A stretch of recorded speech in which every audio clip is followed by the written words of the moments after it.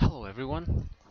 Today in the Urinary and Excretory System series, I'm going to talk about homeostasis, filtration, and reabsorption process.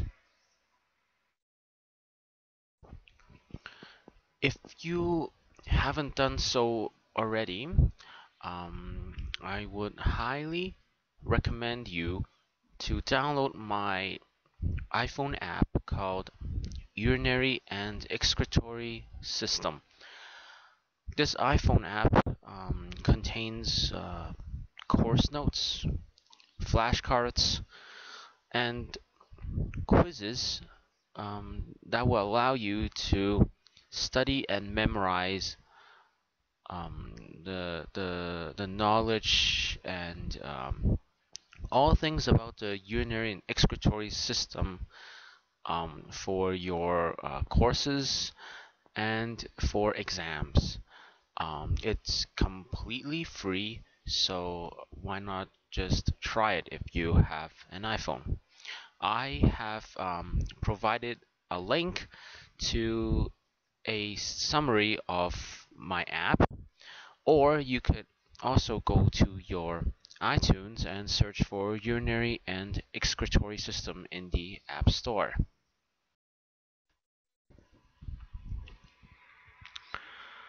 Homeostasis. In the excretory system, the kidney is responsible for maintaining homeostasis.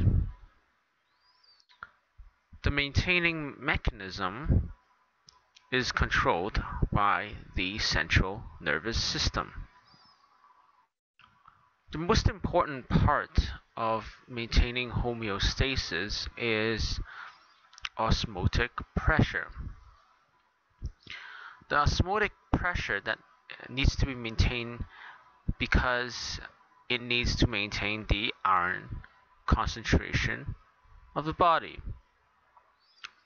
The osmotic pressure in the blood is maintained by albumin, a protein made in the liver. Antidiuretic hormone, or so-called ADH, is produced in the hypothalamus, and it is responsible for the regulation of the amount of water excreted by the kidneys.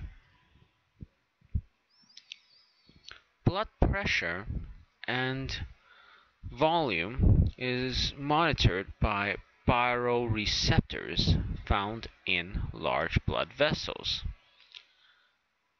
These sensors senses the stretch of the vessel walls to determine whether water needs to be secreted or absorbed.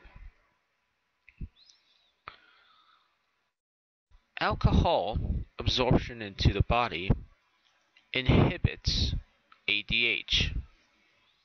Thus, it decreases water reabsorption. Aldosterone is another hormone whose responsibility is to increase reabsorption of sodium ions. Renin increases secretion of ADH and aldosterone, leading to increase of blood pressure.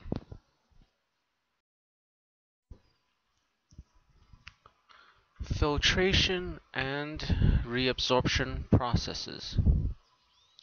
There are three major kinds of processes in this category for the excretory system.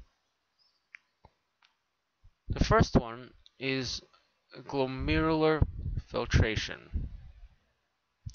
It is the passive process driven by hydrostatic pressure.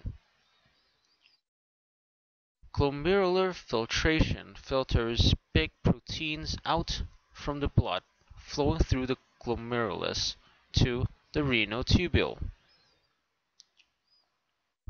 Tubular reabsorption. Tubular reabsorption is conducted in various parts of the kidney, where water, ions, and nutrients are reabsorbed either passively along their gradients via diffusion or active transport. Tubular secretion. Tubular secretion removes unwanted materials from the plasma. This includes sodium ions, potassium ions, creatine, ammonia ions, and so on. Potassium is mainly secreted from distal tubule and collecting ducts, whereas the rest of the above is secreted in the proximal tubule. If you haven't done so already, I would highly recommend you to download my iPhone app called Urinary and Excretory System. This iPhone app contains course notes, flashcards, and quizzes that will allow you to study and memorize the knowledge and all things about the urinary and excretory system for your courses and for exams. It's completely free, so why not just try it if you have an iPhone? I have provided a link to a summary of my app, or you could also go to your iTunes and search for Urinary and Excretory System in the App Store. And this concludes this tutorial of the Urinary and Excretory System series. Thank you for listening.